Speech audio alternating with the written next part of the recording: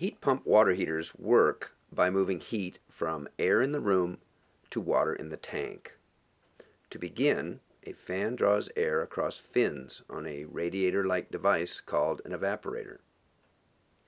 The heat in the air is absorbed by refrigerant flowing through the evaporator.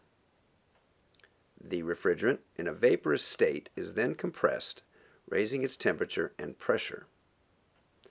The hot vapor refrigerant then flows through a copper coil in the water tank, heating the water and cooling the refrigerant. Having given up its heat, the refrigerant condenses back to a liquid and the cycle begins again at the evaporator. In the building's water system, cold water gets cycled into the bottom of the tank, where it absorbs the heat from the refrigerant and exits near the top of the tank as hot water. If this process still seems a little too good to be true, we'll explain in depth a little later on in this course just how a heat pump and refrigerant perform this magic.